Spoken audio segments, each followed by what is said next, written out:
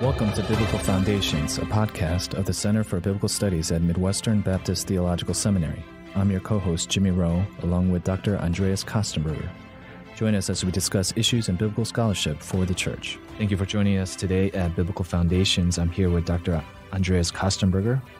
Dr. Köstenberger, in 2001, you published your book, Salvation to the Ends of the Earth, A Biblical Theology of Mission, in the New Studies in Biblical Theology NSBT series edited by D.A. Carson. Almost 20 years later now, you've returned to this subject and prepared a second edition of this work with T.D. Alexander, who wrote the chapter on mission in the Old Testament. What was the impetus for this second edition? Well, Jimmy, yes, there were several reasons. One was that the book has been well received, especially among missions leaders around the world. It's very gratifying. And so we wanted to provide a current treatment of the biblical theology of mission. And even though the biblical theology of mission doesn't change, a lot has happened since the first edition of the book. For example, Eckhart Schnabel wrote his massive and magisterial 2-volume work, Early Christian Mission, which was published initially in 2004. Christopher Wright wrote his now, I'd almost say famous work, The Mission of God, talking about missions, part of unlocking the grand narrative of Scripture. It's published in 2006, and maybe a lesser-known work, but still very important, John Dixon's Mission Commitment in Ancient Judaism and in the Pauline Communities. And of course, there are numerous works on the new perspective on Paul, which in many ways also have important implications for one's understanding of the early church's mission. N.T. Wright wrote a very important article on Paul's missionary strategy in a book on the last final years of Paul. So I'm very grateful for the vision and the support of the publisher, University Press in the UK, and also Don Carson, the series editor, in allowing me to prepare this second updated edition. Now, in your second edition, you haven't merely updated the footnotes or some of the scholarly interaction that you referenced, as is often done with the second edition. You significantly recast the entire work and changed the presentation in several ways. Can you tell us about some of the changes and the reasons for them? You're absolutely right, Jimmy. As I read through the first edition, close to 20 years after the original publication, it became clear to me that my thinking has developed in several ways over the past couple decades. As a result, I've moved from a you might say, literary canonical approach to a more thoroughly grounded historical presentation, drawing especially on the work of scholars like Eckhart Schnabel, who has just incredibly robust historical approach in the 2-volume work I mentioned, Early Christian Mission. Also, I've chosen to connect each of the general epistles to a gospel witness, such as 1st and 2nd Peter with Mark.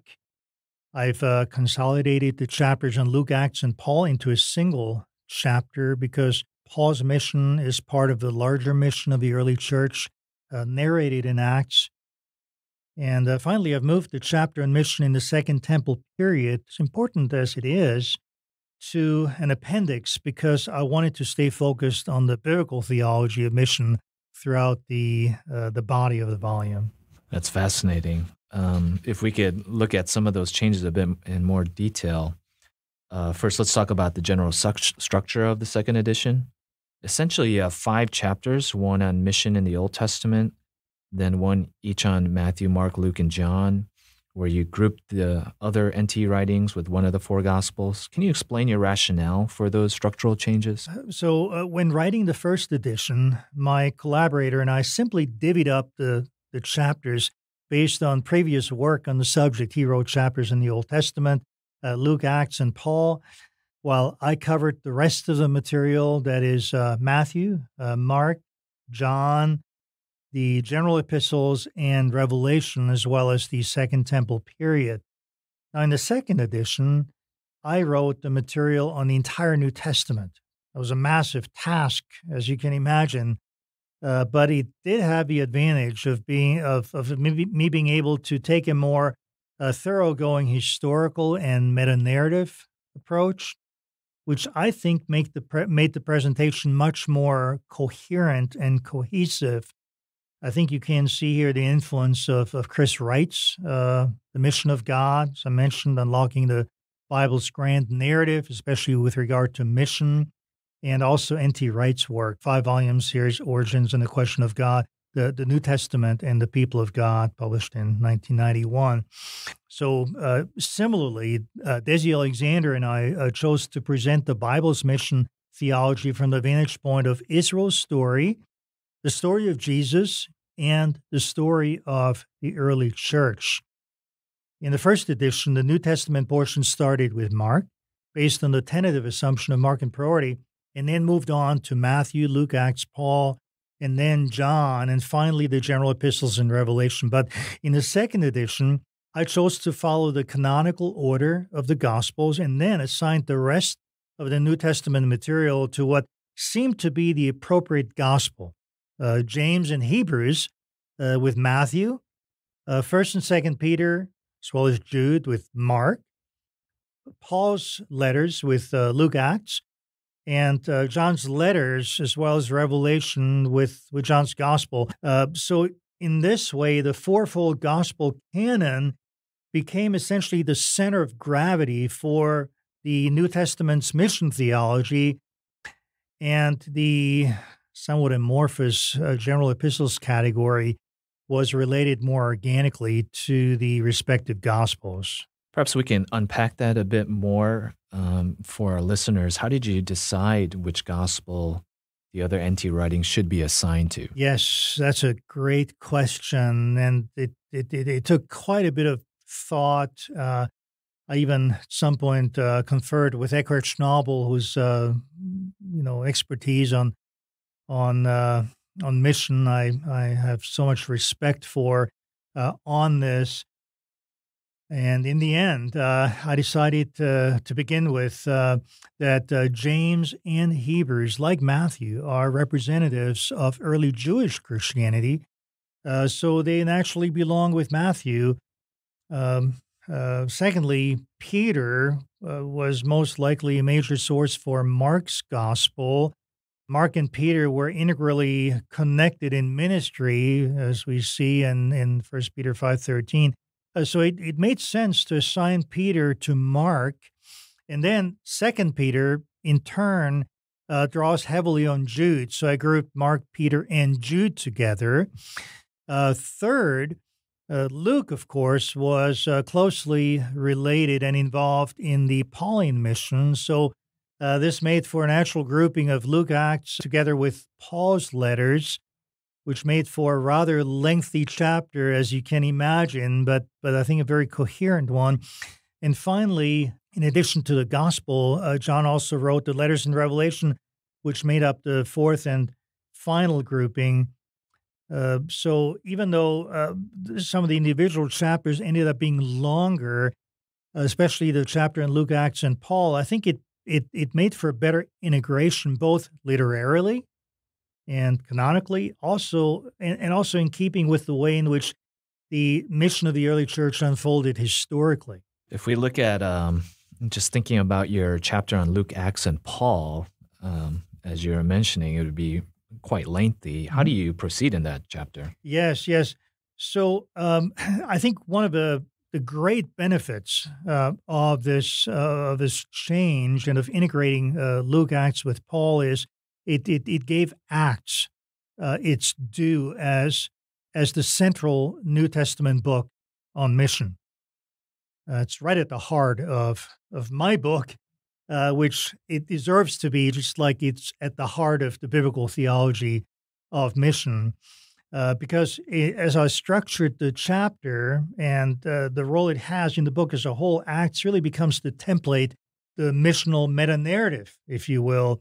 And then I cover Paul's letters in conjunction with the various churches he planted, or in a few cases didn't plant, such as Romans or Colossians. So what that meant is that I covered Galatians in conjunction with the Jerusalem Council in Acts 15, Philippians in conjunction with Acts 16, the Thessalonian letters in conjunction with Acts 17, Corinthian letters in conjunction with Acts 18, and then Ephesians in conjunction with Acts 19. So there's a very natural flow in the way Paul's writings kind of connected with his establishment of churches in those major urban centers as Acts narrates.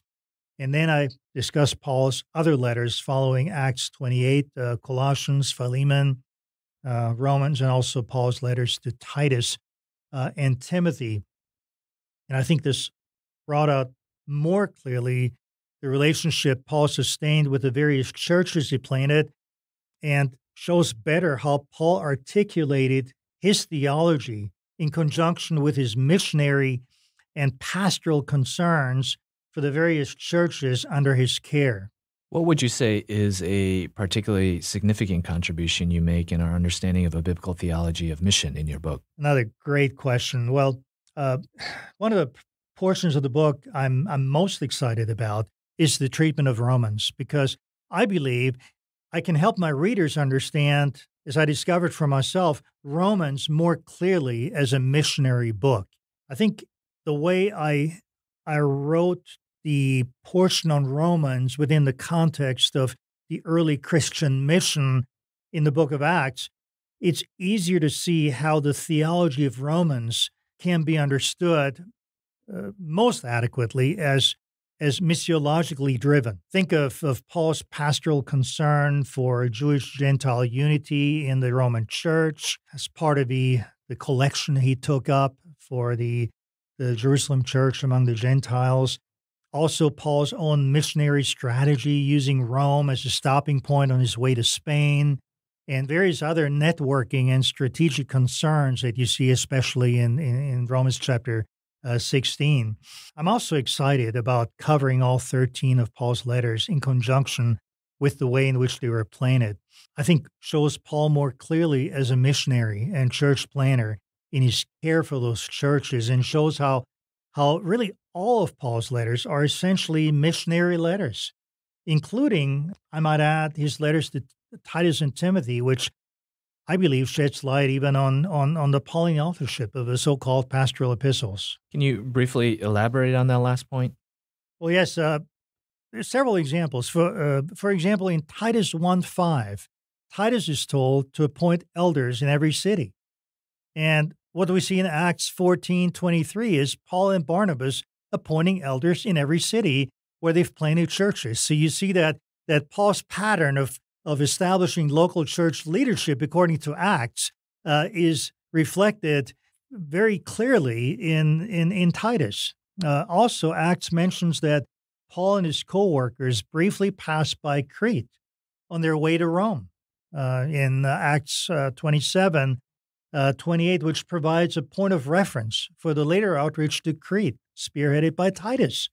And speaking of Titus, it's interesting that he's not mentioned in Acts, but Paul refers to him in Galatians chapter 2 and several times in 2 Corinthians, which shows that Titus had an integral part in the Pauline mission. He'd proven himself in a very difficult, delicate assignment with the church at Corinth, as you can see in the references to him there in 2 Corinthians. And he's passed that test with flying colors, which prepared him for another difficult assignment on the island of Crete with the moral culture and trying to locate godly individuals that he could appoint there as elders, and the mature older women that were supposed to mentor the younger women there in Titus chapter 2. I think those are just some of the ways in which the letters to Timothy and Titus are integrally related to the Pauline mission narrated in Acts. And for those who are interested, I've recently published an article on this in the Bulletin of Biblical Research, which I think I also posted on my website, biblicalfoundations.org. Well, that's fascinating. Congratulations, Dr. Köstenberger, on the publication of this very significant new edition of Salvation to the Ends of the Earth. I can see how some of the changes you talked about make for a more personal focus and also bring out the history of these interconnected figures in the mission of the early church more clearly. Thank you very much. Thank you for joining us today at Biblical Foundations. For more information, please visit the Center for Biblical Studies at Midwestern at cbs.mbts.edu.